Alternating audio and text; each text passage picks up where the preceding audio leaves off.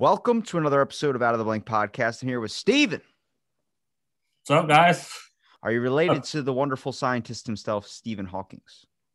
No, I'm not. I wish I was, but I'm not. Really, no, we just have the same spelling, like Stephen Hawking, Stephen King. We just all have the same spelling. You're in you can't do that. You cannot compare yourself to two other Stevens like that, because then that sets unsurmountable expectations upon you to live up to their expectations. Can you create 10,000 Leagues Under the Sea?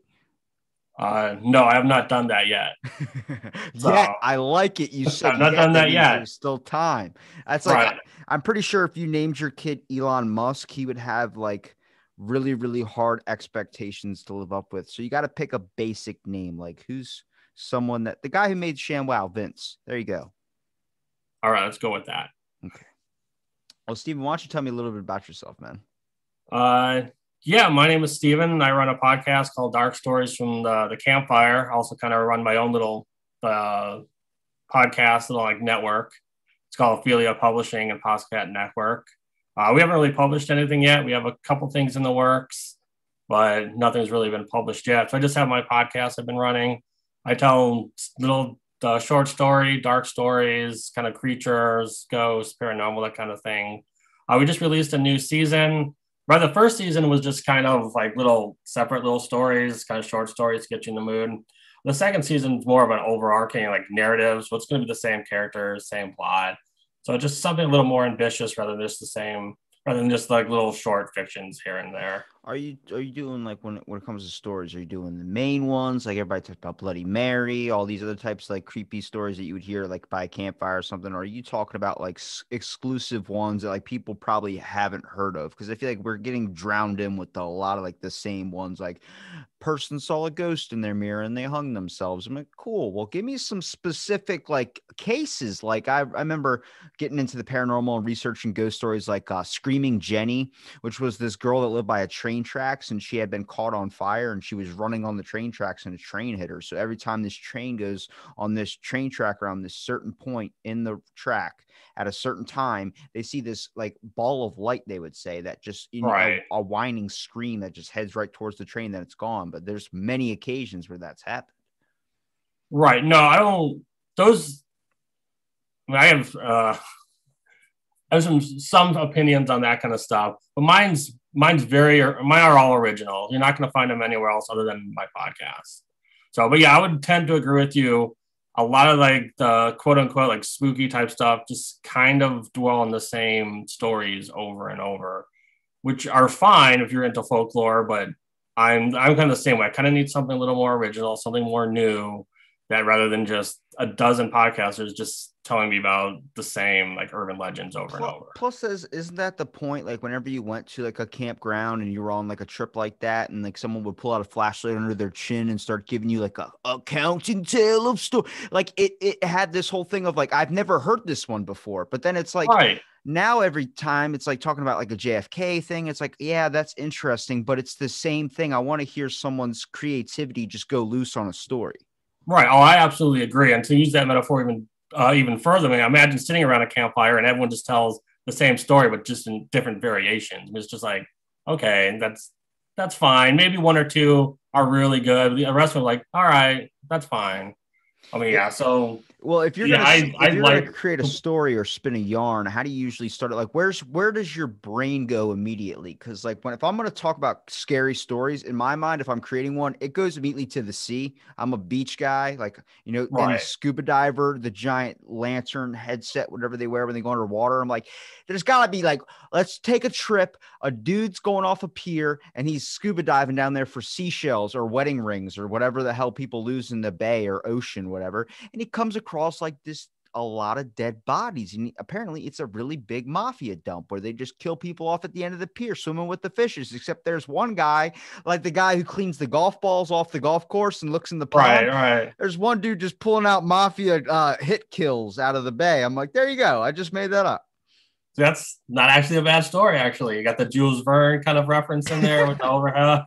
You got the deep sea diving, got some little H.P. Lovecraft, some true crime. That's not actually a bad little story just off the top of your head. To begin with, to start out stories, I kind of just pick out whatever's interesting to me, just kind of anything I want to just kind of write about, any theme that I think is just interesting, that worth exploring. And from there, I kind of just develop a setting and then the characters, and usually the ending's the hardest part. I try to get the ending first, make sure that I have that ending is nailed down, very concrete, like I'm comfortable with the ending, so that I can make sure I'm doing the outline, I start weaving the information through. So you get to the ending, yeah, it's a twist, but if you go back, like it's all signs were pointing to that. So my stories are, why they seem, whether you're reading them or listening to them open-ended, they're extremely like linear. Like I'm leading you down a certain corridor. Like you're just not aware of it until you get to the end. Okay, That's kind of how I construct that stuff. Kind of not like taking the obvious route, like, you know, there's a hitchhiker on the side of the road and then there's a nun driving by, decides to open up the door for the hitchhiker, and it's like at this point you already kind of know something bad's about to happen, but then like Right. who says they go to like a Dave and Buster's and they just start shooting the shit out of Dave and Buster's, and then the waiter comes over, he's wearing too many buttons. To me, that's a sign of a psychopath. A lot of flair. Yeah, that's a lot of flair. That's a sign of a psychopath. So I'm like, that guy's gonna murder both the hitchhiker and the nun. I mean, yeah, something along those lines. Yeah, you just, again, yeah, you don't really see the point is you don't see the ending coming, but you kind of should have, because it's weaved throughout the story itself. So that's kind of how I construct that kind of the thing that excites me the most is knowing, is after I get the ending done and going through the outlines, like, okay, where can I put like little things here and there, so that you're reading it seems normal within the context of what you're reading, but you don't really understand that it's actually like, again, like leading you down this very specific corridor until your inevitable end. You don't want to kind of have everyone guessing where it's going to go and kind of being like, all right, well, I know it's going to end up like this, and then it ends up like that. You want them to look at it and be like kind of thrown off by the way it ends up. Does it have an overall message that it plays? Like when you hear most folklore stuff's like Hansel and Gretel was, you know, don't ever fucking accept breadcrumbs from a witch, you know, but like, is there an overall message you try and send throughout the story, like a theme or a moral of it? Most of the time, yes, there's a theme I definitely want to hit on, and I try to weave that through. But most of the time, it's just, again, kind of whatever's interesting, whatever I think maybe scary or spooky or creepy. I don't deal with a lot of like, I guess what I would call like modern kind of horror. I don't really get into the gore and the over sexualization and the murder type stuff. I try to keep it more on the lines like more like Victorian kind of feel. What about Victorian though? Because actually one of my little secret smart topics I would know a lot about is actually 19th century Victorian surgery. So I never get to throw that card out at like a fucking party or something. Throw it out there. So I've actually written a story about a 19th century surgeon. All right. On the podcast. All right. What's if you can give me a quick synopsis of the story? What's the story? I want to say it was my Christmas episode. It was kind of a bonus episode. It was about, oddly enough, but it actually fits in with the Victorian themes of Christmas storytelling, of Halloween story, or not Halloween, but horror storytelling they used to do. Victorians used to tell each other horror stories on Christmas. That was a pastime of theirs. So it kind of fits in with that motif. So you have this surgeon, his young surgeon, he's just been accepted into surgical school. He's unable to make it home one year, but he tells the people back home, "Oh, I'm just really busy." Then the next year he comes back home, people are excited, but he's really drawn out. He just doesn't know if he can do this anymore. And so after dinner, they decide to have this seance again, because it was completely normal to the time. Then the seance, this apparition comes, it starts pointing towards him. And then of course, the rest of the story is the reveal. Okay. Okay. See, I don't want to completely spoil it because if no one's listened to it yet. So that's kind of a little teaser. Good. Yeah, you have this surgeon. It deals with our turn of the century kind of dissection methods and the pressure that a lot of the surgeons were under. You could have went more real with it and been like germ theory, where like nobody knew about germs back then, so they were just being contaminated left and right. I mean, like, come on. I could have, but it's not a ghost story then. You can tell me this motherfucker can cut a turkey, but he can't cut a person up. Come on now. No, he can cut. No, that's again, he can dissect a person. I just don't want to reveal the endings in case anyone hasn't heard it yet. So that's kind of like it leads you to a certain point. Like you should see the ending coming.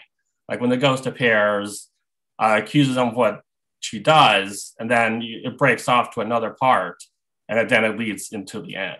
I'm already thinking it's going down like a Benjamin Franklin route where he's got bodies in the basement that nobody knows about. He's just stealing corpses and stuff. Nope, No? not at all. Actually, there's no body snatching. I thought about doing the body snatching route, but I was like, nah, I want to do something little more sinister and a little more shocking. Do you like pulling out like inspiration like from actual history? Because I mean that was a thing that happened back in the day. A lot of people don't know about it. Right. They used to do like body snatching, grave robbing type things, and Oh yeah, people it would was. literally there were devices that were made to go over coffins to stop intruders from breaking in, and then there are people that were getting so upset that they would dig up their loved one. Like you're digging up grandma and bringing her home, sitting her in the Oh fucking yeah. recliner and watching fucking whatever news is on. Yeah, it was, as you know, it was an entire industry. I mean, people made livelihoods off of it. I think there's a couple movies based off of it. A couple of one of the two like famous ones that ended up killing people. I can't remember their names off the hand. They made a couple movies out of them. There's some stories. See, now if you were going to ask me about like the medical industry back then, I could give you Right, a right, whole lot right. of it. But when it comes to serial killers, unless you're talking about like the Zodiac killer type thing, but I don't even know how far back that goes. There's people now that are like, I think I found the Zodiac killer. I'm like, it's been fucking like 200 years, man. Like, I'm pretty sure he's fucking dead unless he's figured out the cure. Not Zodiac. Talk about Jack the Ripper. Oh, Jack the Ripper's a little bit different though. That's England or something like that. Right. Yeah, the Zodiac wasn't 200 years ago. That was in the 60s, 70s, right? Dude, 9/11 feels like 30 years ago, man. Fucking time's flying by quick. If you look back then when they were mailing fucking letters and now we're fucking sending email is the lack of communication nowadays. You know what I mean? Right. Is there a little bit of lag now? No, you're good. Okay. It froze for a quick second, but we're back on. So now people know it froze. Thank you. You're not supposed to notice those things, man. You're in the story. The guy doesn't write himself into the story. That would be pretentious. That is true. But people do it all the time. It's actually not too bad. You write yourself in your stories, and I just call it out. You do, don't you? Yeah, it's sometimes it's fun to pick on like real life scenarios of your own. But do you kill yourself in your stories? That makes it better if you do, because then it's not like, oh, he's not the hero. Like imagine if you wrote a story, made yourself the guy that's getting all the women and everything like that. Then it's like, all right, hey man. No, I don't. Again, I don't really deal too much with people killing each other in my story. So no, I don't really kill myself off. It's not me per se. It's not like autobiographical. It's just little certain quirks here and there that I tend to throw at a character. That's certain things that could pick up where people be like, oh, this is a piece of Steven. You know, you could tell like maybe he's got a certain trait or certain thing he does. Like for me, I have a giant, I would say, addiction to crushing candy in a bag, just fucking crushing one of them, not both of them, just crushing one. Like I'll just go into Walmart in my free time and just crush. So that could be a trait that could be a trait a character could have where people will be like, hey, that's a bit of Robbie in that character. No, I don't use anything that specific.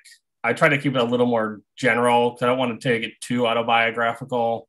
But yeah, I mean, if you really know me, people who have listened to stories know me, friends have picked up on little things here and there that are actually in the stories. But yeah, it's nothing that actually specific. I didn't know that was that specific. I thought that was kind of anybody could crush candy. It's not just a me thing. Don't act like nobody else does it. Come on now. I know there's one dude out there. It's like, I fucking feel you, man. I feel you. Oh yeah, I mean, I'm sure there are 100%. I'm gonna start going to like Walmart, start crushing candies, just so you don't feel so alone now. The sense of relief that you get, if that keeps me from snapping and shooting a bunch of people, then I'm 100% okay with doing that. And I think people should just be all right with that. Like the Walmart employee shouldn't be like, what the fuck's wrong with you? I'm gonna go Walmart to the candy section, see nothing but crushed candy everywhere. It's like, well, at least there's no mass shooting, so we're all good. Would you say that Christmas one is probably one of your favorites, or is there like a specific one you've created, or, you know, besides Victorian era, is there any other routes you lean towards, or is that the main one? That's usually the one I go down the most, only because when I grew up, I was trying to kind of get into horror. That was one of the genres that I really picked up on fairly quickly. While most of the people like I grew up, my generation, even generation before, kind of leaned more towards Stephen King. He was fine for when I was a teenager, but as I grew up, I guess, I mean, to sound really pretentious, my taste started to get like a little more mature. So I started leaning towards like M.R. James or Henry James. It was kind of like Charles Dickens, more ghost story feeling, using words rather than just throwing words on the page, if you know what I mean. Because I guess the best example would be Edgar Allan Poe. He really knew how to use words to weave an actual image of what you're looking at and what you're feeling. So that was very much a Victorian feel. So that's kind of what I leaned towards. And as I was starting to get in more to the old radio type shows, the suspense and radio, the CBS radio hour, like the 30s and 40s, I gravitated more towards that too. Because again, you have to use like words and sound effects to build this imagery. You couldn't just like watch a screen. They didn't rely on like shocking words. They wanted you to build a story like in their head with them.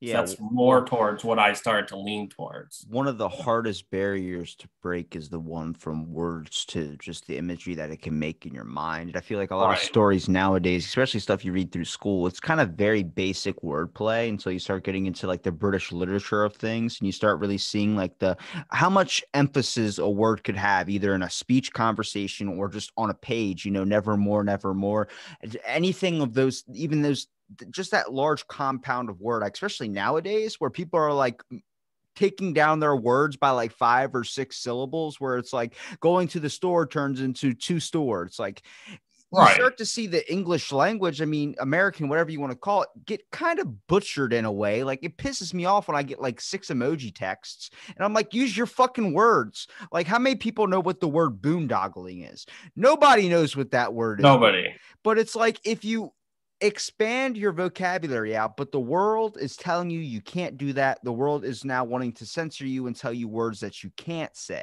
And that's my issue. I'm like, because then it leads to dumb conversations. The dude's like, you know what I mean? I'm like, I do know what you mean, but can you like be like, do you understand what I'm saying? I like that. It makes it sound like you're a little bit more like you might have a PhD, a possible PhD.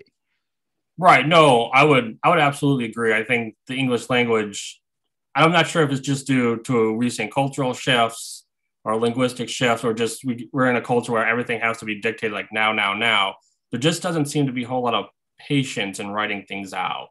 And I would agree with you definitely with the emoji stuff. I don't use emojis at all, specifically for that reason.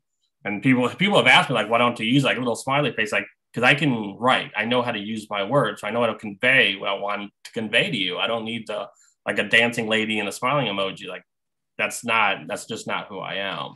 Well, the more our words get cut down or turned into what they would call slang or whatever, then it's going to eliminate the usage of the other words that you were kind of taught, the one that would be known as literary terms. And eventually, once you stop teaching those, it's going to be like cursive. It's just going to die out. There's a rare part of the population that might know cursive, maybe to sign your signature of your name, but to do full out sentences where it's like, even some people are like, I can't read your fucking card you sent me. And it's like, well, why can't you? It's just cursive. They stopped teaching it in school. They stopped teaching it in first grade for me. And I was like, you stopped on the letter Z. So the only one I don't know how to do is Z. So I'm like, why don't you just teach that last fucking letter? Like, you can Google it now. I'm like, I don't care. They didn't bother to teach me it in school, but that's completely a whole generation of language that's gone. Same thing with Latin.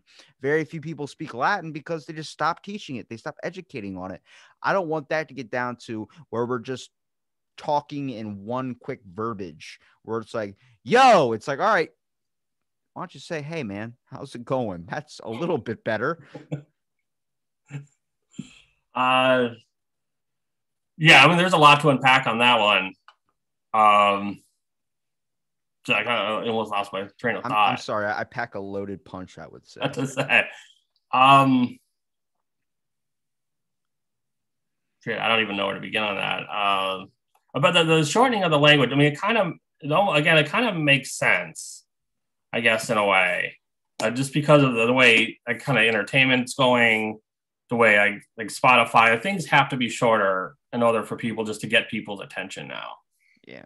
I think that's kind of the way a lot of this stuff is going. And even Spotify has kind of forced a lot of artists to shorten songs so they can get more of a payout.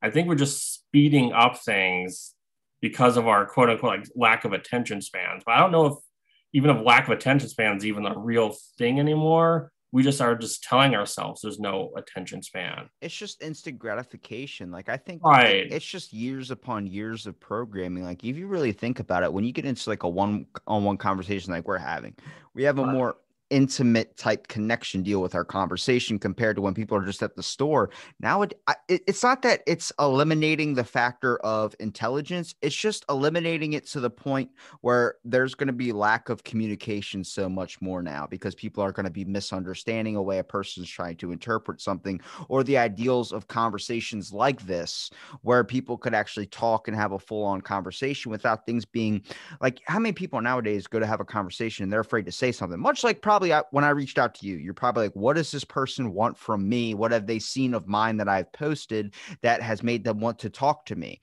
It's this kind of like be wary type deal. And it's like, no, legit, like conversation. Not a whole lot of people have it anymore. And it's because you never know how a person's going to be. The world's so crazy nowadays. Everything's showing you is hate instead of showing you what the good is. So then you don't know to trust anything. Oh yeah, I'm sure there's a lot of truth to that. There's a lot of hesitation on how to approach someone new because you don't really know how they're going to react, especially online. I mean, some people just don't care, especially online. Right, when you reach out to someone, just ask them a question. Yeah, I can understand because like I was the same way. I'm very hesitant. Like I'm not really sure who you are. Like what are you after? So I think a lot of that probably plays into the way we're constructing language, how we're talking to each other. Another thing that's happening, kind of piggyback off of that, is dialects are starting to become a little more like regional. So, I mean, people on the West Coast don't necessarily know what people like the East Coast are saying anymore, only because we're getting a little more closed off, maybe because just the way the tweets are set up, the way social media is, was more regional than the worldwide, that we're starting to like coalesce around our own kind of way of speaking, if that makes any sense. Yeah, So yeah, we start building up our own little like slangs and short terms. Yeah, people in like California, Arizona, the Southwest completely know what each other's saying. But you read something from say like Georgia, even Virginia here, like unless you lived here or know anyone, like you probably have no idea what they're talking about. yeah. So, I mean, I have gotten into like a few misunderstandings with people from the West Coast, but when it's over a conversation, it's understandable. But trying to send it through text, just everybody texts different. It's like somehow dialogue has transferred onto just instant messaging and text and stuff like that. And that really sucks because when you're trying to cut down your words to make it like the fastest message you can possibly send, next thing you know, it just hits this thing where it's like, yeah, I think this person is calling me something. It's like, are they calling you something? Or are they thinking that in a different way because they're from the East Coast and maybe that's a nickname for people, but you're like, no, asshole means asshole. It doesn't mean anything Right, else. right. Yeah, I mean, yeah, asshole's like the same connotation anywhere. Yeah. There's no real vagueness about that. But yeah, I mean, the texting, the rise of the more texting type of communication has done quite wonders in how we communicate with each other. I'm not sure if it's because we're just not taught how to properly write anymore. We're just shoved in like to learn English, to learn like English like literature. So we're not really taught how to construct sentences anymore, how to properly do it. I mean, I went to school. We had to learn how to write essays. I'm not even that old. But we had to learn, we learned cursive, we learned how to write sentences, we learned how to write essays and creative stories. So that's kind of the background of this. So I already knew how to do that. But I have noticed a lot of people younger than me, like 10, 15 years younger than me, kind of don't have that background. Like the cursive doesn't so much bother me because I don't use cursive at all anyway. And I can read it, but I don't really use it. But just how to form, just the simple things like how to form like an argument. I mean, going through college and getting my degrees, so many people sitting in those, because my background is academic background in cultural anthropology. So seeing all the undergraduates who just don't know how to properly construct like a sentence or even like an argument just kind of is lost. And I'm not sure if that's just not structured anymore in the educational system, or they're just kind of throwing them out there like, oh, you know what a noun and a verb is, you should be fine. I mean, I don't know how much that is playing into it either. So you're writing out a text or like an email, you're not really, there's no baseline for you to like form an actual writing structure based off of. So you're just kind of mimicking what other things people are saying in hopes that they understand what's going on. Well, much like if you study, like you said, cultural anthropology, on the aspect of if you look at all those stories that are being told, it might sound a little bit like fairy tale-ish, but also there's riddled with truth. There is a story Right. being told. It's a log of history. It's the importance of recording things down when we started putting pen to paper, or we started putting blood to rock, whatever you want to call it, anything that you could Oh, track I your own agree. history. Nowadays, your history is going to be tracked with the shittiest fucking footprint when it comes to the spoken word, unless it's recorded. And even then, that might get mixed up sometimes. Some dude's talking about fucking Bigfoot, and the people in the future are like, man, they're really obsessed with this hominid ape that's out there. But like somebody writing something down, my brother's fiance is a school teacher. And she was like, "Look at this paper," and I was like, looking over. I was like, "What's wrong with it?" Like, I was an F kid, so I knew Right. like, yeah, screw it. I'm like, give the kid a break, and I'm looking at it, and instead of like everything was written in like emoji text, like they were writing it out. It was G2G was certain words they were replacing with, which was something you would text it, and I'm like, oh, they text so much that that's now becoming the Right. dominant language when they write. So instead of crafting out the actual words, you could look through it and be like, there's so many spelling errors because they're cutting it down the sentences. I was like, the whole point of doing essays in school was to make a lot of fucking words in there. So it would take up more of the page. You could have a really, like, at least that was my trick to get through it, was like the fucking sentence with The word 100 count, words in it. right. Yeah, the word count, beat the word count.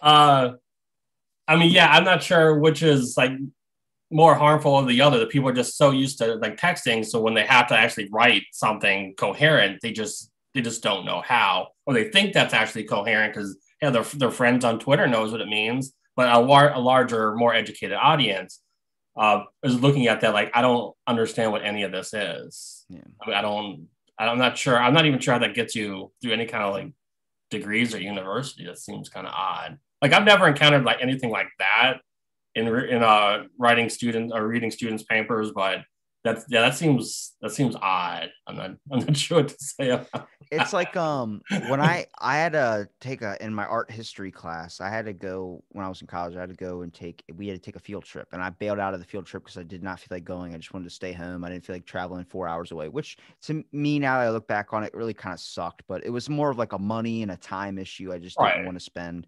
So I was like, all right, I'm gonna go on my own. And I told him, he was like, all right, yeah, just write a paper, take like your parent with you or something. So I said I went with a family member, but I didn't. I just sat in my room. I looked up pictures of the place, Google images, and I was just looking through, and I crafted out this fucking essay, dude.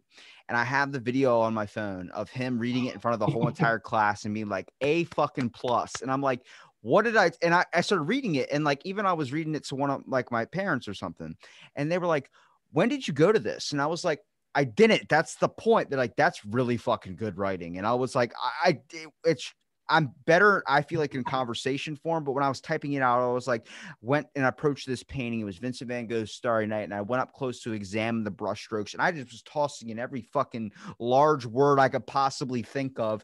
And it came out in this way where it sounded so elegant that, like, if you knew me, you knew I didn't actually go. But if you were just Right. reading off of a paper, you're like, this guy really fucking, he said he went up close, examined the brush strokes, and looked at the directions that they were. And it's like this to me, I'm like, I can't believe it. Like even him reading it to me, I was like, wow, like I could tell it's bullshit, but everyone else was in love with it. And it was the idea of inserting bigger words, making it Right. sound, more extravagant than it actually was, to make it have more of an impact, that people could create that imagery in their heads rather than saying, I walked my dog. All right, well, you walked your dog. Well, was the walk brisk? Was the walk something? Even that small little detail impacts it so much.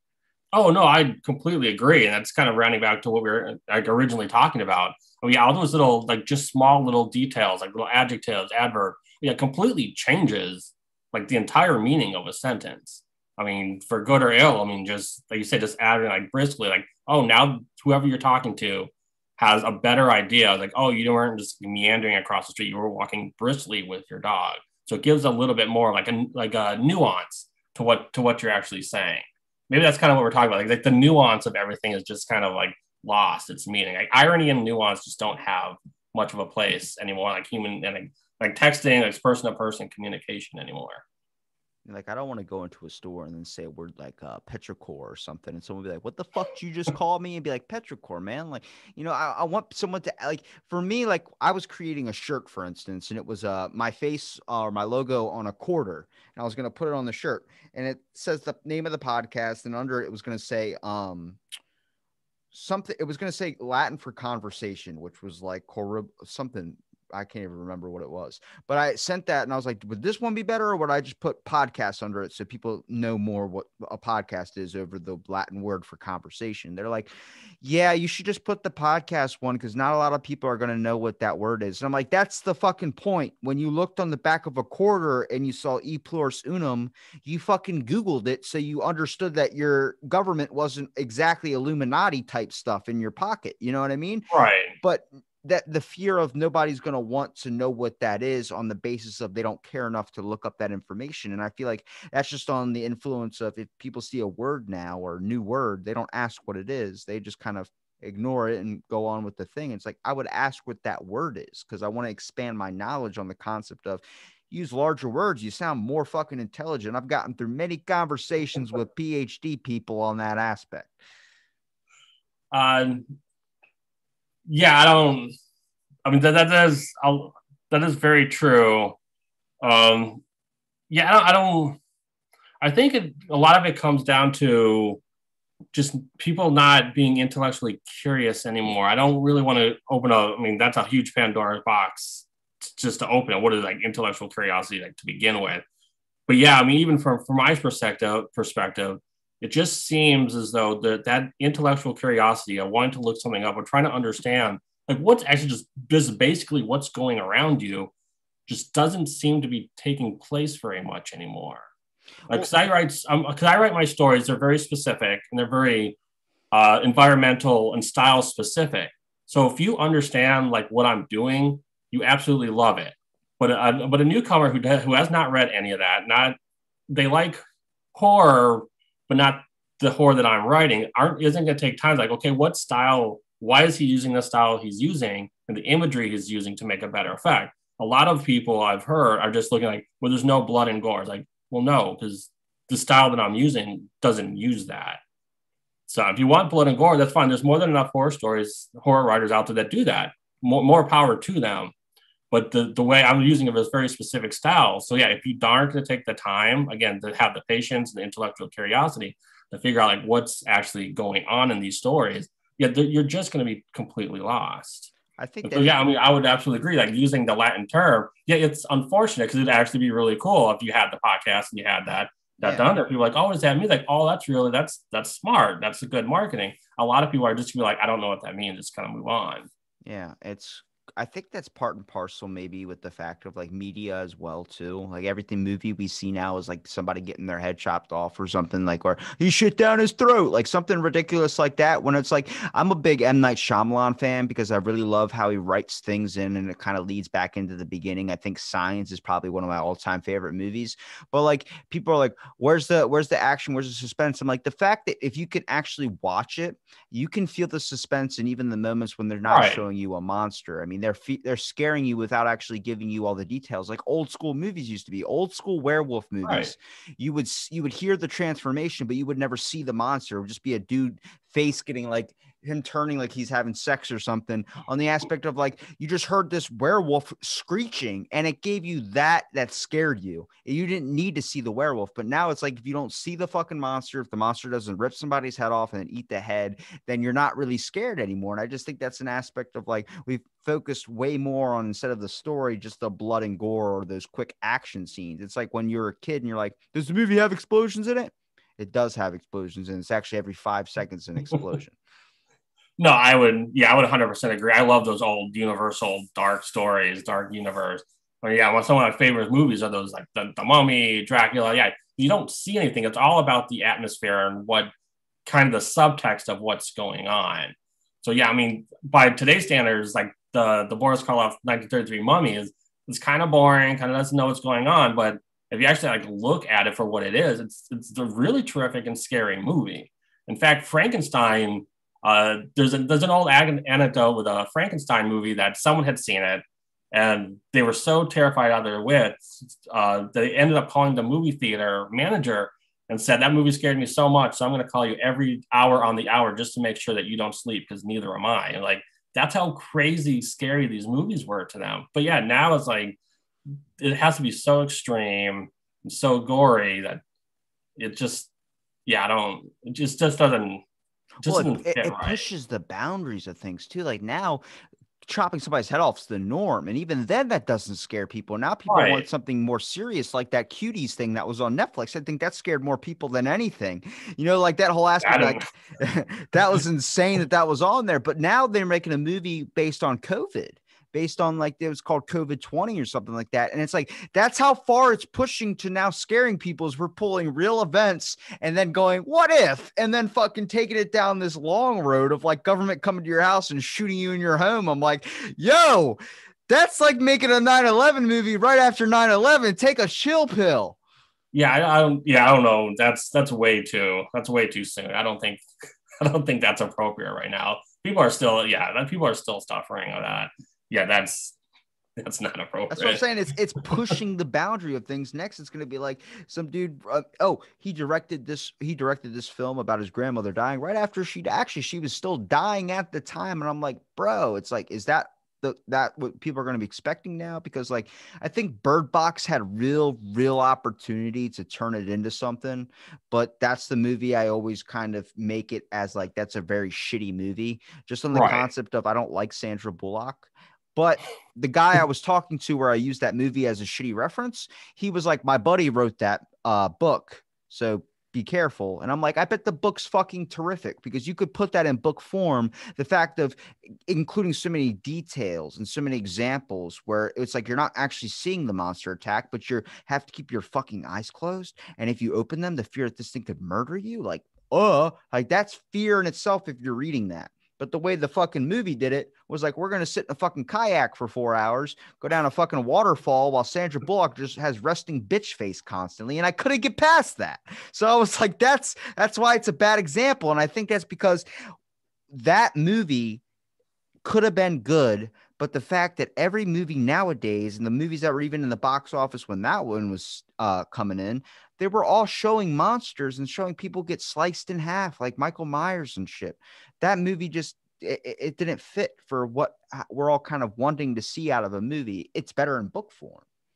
Right. I mean, I think that's the stark difference between, say, that a storytelling that you're writing and storytelling that you're visualizing. So yeah, in like the say the Bird Box in written form, that's probably a better way to present that story because again, just like the audience, everyone else is blind to what's going on. Like you don't know what's going on. So when you start shifting that to more visual form, like people kind of now want to see what's going on. They don't want to be left in the dark. So you're trying to leave people in the dark without leaving them in the dark. And I don't think for that movie in particular, because I only got halfway through that movie, I just thought it was boring. It just Thank you. way too many plot holes. I just could not get over like the entire premise. It's just like this doesn't even make sense. Only because the way they were pulling everything off was like I don't buy this. I don't buy this for a second. The first 5 minutes was really good, but then once everybody stopped walking into traffic and shit, I was out of it. Right. It's like the conceptually, it's like really interesting. But yeah, when you start seeing in visual form, like, no, I'm done. I can't do this. What would impact you more, seeing like somebody get picked up by an invisible creature or something, and then it cuts away without showing you the actual thing? Or what if you were reading a certain segment in the book that said the man in fear of opening up his eyes out of curiosity took a piece of glass and slowly shredded through his eyes? I think that has way more fucking impact reading that than seeing it on fucking screen. I'd be like, yo, this dude straight up, because that just gives your mind cause to think, cause to imagine, cause to create that scenario in your head where you start picturing the person that was the blind guy, whatever ethnicity he is, whatever traits that he has, based on something Right. you've seen or you've connected to, which I think is important. A lot of people don't take in. They think it's going to be this templated person. Each person could think of a new character to fit that, can envision themselves as that character, could do something. That's why Spider-Man, for instance, the reason why he might have been Peter Parker and everything, but Stan Lee kind of kept him closed up with the costume, was so that any kid, no matter what your ethnicity was, could envision themselves in that character. Right. And that's kind of the best thing about the written horror rather than just visual is that if you're reading it, it forces you to go to an area that you wouldn't normally go to. If you're just looking at a screen, it's very like ephemeral. Like, oh, you see it, it's disgusting, but you kind of walk away. Like it maybe affects you, but chances are it's just not. It's just something gory. When you're actually reading something, much like the mask analogy, the mask metaphor, the Spider-Man, like it forces you to kind of go somewhere that you wouldn't necessarily want to go or make you feel uncomfortable. And really good storytelling will make you like feel it much, much later rather than, because Michael Myers, again, I love the Halloween movies. They're my favorite franchise. I have a soft spot for slasher movies. I don't know why. I have a friend of mine. All we do is sit around and talk about slasher movies. But yeah, I mean, sometimes it gets a little over the top, but we enjoy it. But for the story writing process, the written word definitely forces you to go somewhere that you wouldn't normally go to. And then I think that gets lost in the visual storytelling. Yeah. Especially for Bird Box. I mean, the example I would use rather than Bird Box is like visual versus non-visual is Cloverfield. But that Cloverfield was a fairly well done, like found footage, the alien, whatnot. I thought it was really well done, suspenseful. You don't see anything until the very end. I kind of was disappointed that they decided to show the alien at the end, rather than this thing just walking across the city. They're underground. You don't really know what's attacking them. I thought that was more effective way of storytelling and the chaos of what was going on and leading the narrative and the characters down the path, rather than at the end, you just see the aliens. Like, it kind of took a lot of the fear out. Just now you're not like with them.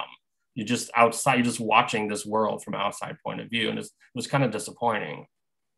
Kind of like, I think the anticipation a lot of times for horror movies is what I like to get scared off of, rather than, because it seems like when it shows you the actual thing, it's like the whole point of Michael Myers was when that fucking crazy song starts playing, and it's like, oh my God. And you're like, where's he going to come from? And the next thing you know, he comes around the corner and throws you into a fucking wall. You're like, yes, that's what I like to see. Like that anticipation, that build up, that scare. But then now everything's like it was scary because it was showing you this kind of creepy monster clown thing, it was kind of anticipation scare. I was like, where the fuck is this thing at? Like watching a Poltergeist movie or something. But then now everything's like, let me show you Battlefield 1978. You're like, that's real. Fuck off. Like, that's not good. You don't want to see that. The new It movies, I didn't particularly find good. I didn't particularly enjoy them. I mean, what did you think? The first movie was fine. I haven't seen any of them. Oh, you haven't? No. I'm just going on the basis of the clown in the sewer looking up. I'm like, that's scary if you're fucking walking by. Well, yeah, again, because you don't know the book, you first see that, you see first Pennywise just looking up at this from this manhole, from the sewer box, looking at this little kid like, oh my God, this is not going to end good. Like this happy little clown, like this is not going to end good. But the issue I have with the newer ones, it's like, you're just kind of boring. They just weren't really scary. Do you think that's because do you think that's because the anticipation is kind of went up on like what horror movies should be? Like the bar has kind of been set a little bit higher. Like, I don't think anybody can beat Rob Zombie's House of a Thousand Corpses. To me, that's still one of the scariest ones out there, when the dude cuts off the dad's face and starts wearing it to the little girl and go, who's your daddy? That shit was just like, oh my God. Like, to some people, they'd be like, no, that's horrible. You can't play. That's going to scar children. I'm like, that's the fucking point of a horror movie. They're not supposed to be meant for your kids. They're supposed to be meant for adults. Right. And again, it's also supposed to take you to that dark place that you don't necessarily want to go. It's supposed to make you uncomfortable. Yeah. But yeah, sometimes the visual cues is effective. Like Sing, that's been a long time since I've seen that movie. It's a good movie. So sometimes Sing, it's more effective. Yeah, because writing that, if you read that in a book, it'd probably come off as kind of comical. But seeing it, the visceral of it, that in that case, it would be far more scarier than anything else. But that's kind of the unique in the whole section of just like horror, like just really horror, folklore, and all that in general. Again, it's kind of just forces you to experience something you wouldn't normally experience in the real world. It's kind of in a safe capacity. Like, no one obviously wants to be, generally speaking, no one wants to be stalked by a serial killer. That's just not something you want to do. But to play with that kind of play, I know there are certain sub-genres or some people who wouldn't mind. Yeah. But overall, generally speaking, we kind of just want to live our safe little lives. We don't need people stalking us. So it does allow you to explore those kind of like scary moments in a very safe environment. What is your nightmare scenario? Like, have you ever had like a really bad nightmare that's kind of like, holy shit, like what's your fear scenario? Oh my, I can't remember the last time I've had a nightmare. I don't know. That's a tough one. I don't really have like a nightmare scenario. I had a nightmare the other day, and I never have dreams. I just rarely sleep, but whenever I do sleep, it's like deep sleep for like 20 minutes, but it feels like 10 hours. Dude, fucking, it's one of those dreams where you don't have any strength. You know, like you can go to punch something, like I'm in a fight or something, but I have no punch, like nothing, no power at all. It's like a little stuffed animal hitting you. And I got in a fight with Mike Tyson because I spent like the whole night watching his interviews back in his old fighting days when he was just insane. Have you seen any of those?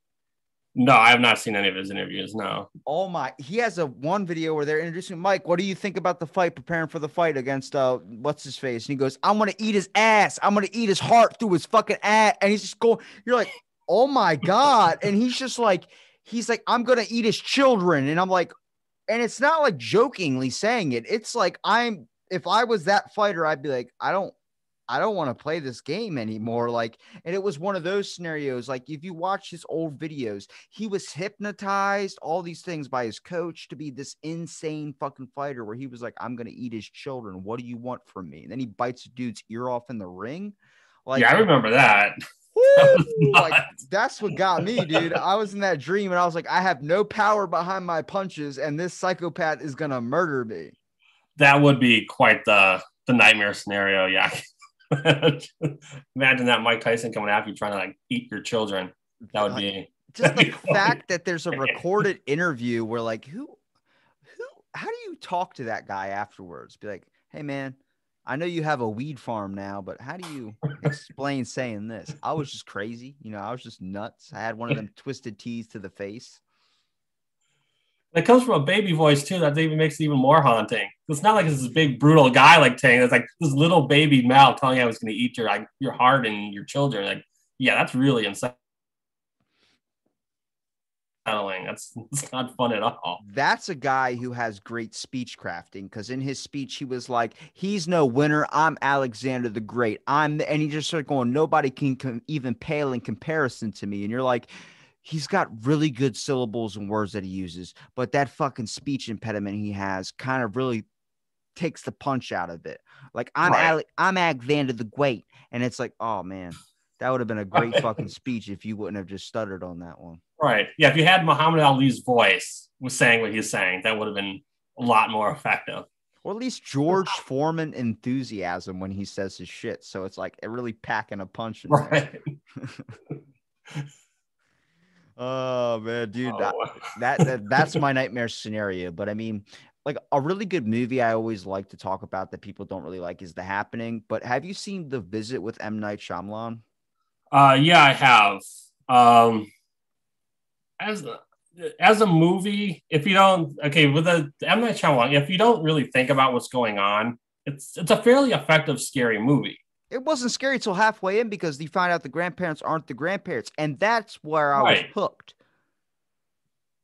That towards the middle, yeah, because you don't initially know, you just think the grandparents are just losing it essentially. Yeah, I thought in the mindset of how many kids found out at the age of like 26 that they were adopted and those grandparents weren't actually their grandparents. They were like, oh my God, I can relate to this. I thought that was my actual grandma. And she just told me, no, I'm not your fucking grandma. I'm your adopted grandma. You're like, oh, I don't actually love you. What are you talking about?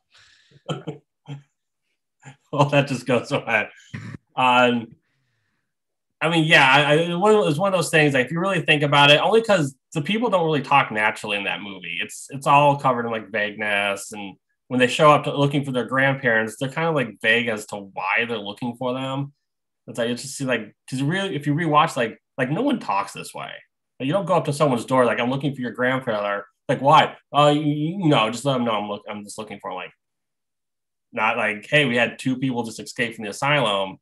We want to make sure everything's okay. Like, can I talk to your grandparents to make sure they're safe? It just seemed like very odd the way things are like just spoken, the way it's presented. So yeah, just on a movie itself, it was enjoyable. But yeah, once you start thinking about it, like none of this would make sense. The kids would have found out like right away that that's not their grandparents. They fucking fooled me halfway through that. I was just like, yeah, this woman is naked and she is scratching a door. And then I'm like, that's what got me. And then when you find out they're not the grandparents, I was like, oh, but I was like, how did the mom be so neglectful towards the kid? I was like, that was my big thing, was like, you don't fucking walk your kids up to the house and talk to them. You would know if that's your grandparents or not. Right, exactly. It's just one of those things like it just doesn't make sense. It's only happening for the plot to happen. I think the scariest moment, it kind of reminded me like later of the new Resident Evil movie, not a movie with the game where the grandmother's underneath the house and starts crawling towards her. That kind of reminded me of like the Marguerite in the new Resident Evil movie, which is chasing you around that barn and they got to like torture. Like, oh my God, now that would be something terrifying. You're just hanging underneath your house and this old lady starts like crab walking towards you. Like that would be a nightmare scenario right there. Kind of like my biggest fear if like the paranormal or all that, like if I was haunted by a ghost, would be that little, like, if you ever seen Scary Movie 4, where there's like it's like World of the Worlds or whatever, and they have that one, it's like a mix of Saw in there as well, but there's that little like Chinese ghost kid, and he's sitting on top of the thing. He's like pale blue because he was drowned in a bathtub, and he's like, ente. And every time I walk in my house and I have stairs at my house to have those little wooden bars, when it's like night, I'll look up and I'll be like, I swear to God, like that dude's fucking linked to me, like one of those types of things. Like when you see Cabin in the Woods or whatever, and it's like, you see all the kids in the Chinese camera that are all hugging or holding hands, and you see that they failed and this ghost is like turning into a frog. That ghost, that motherfucker with the really long grudge-like hair scares the living shit out of me. So like late at night, you feel something in your bed, you lift up the sheet, she's looking back at you.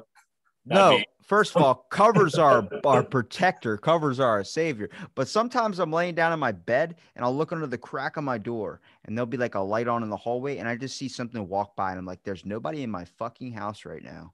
I don't know if it's my brain doing that, but I open up the door and I like walk out there. I'm like, if I call out to it and threaten it, maybe it'll go away. But I put on like a deep, manly voice where I'm like, yo, motherfuckers about to get your ass kicked if you come in there and scare me one more time. You know, but like that's my biggest fears. Like if people talk about demons being linked to you, I'm like, yo, I know I got that little grudge motherfucker that is linked to me. Because that's my definition of hell right there, is if this little Chinese boy just comes out and goes, Kanta, yes, whatever he says, it just scares why are you pale?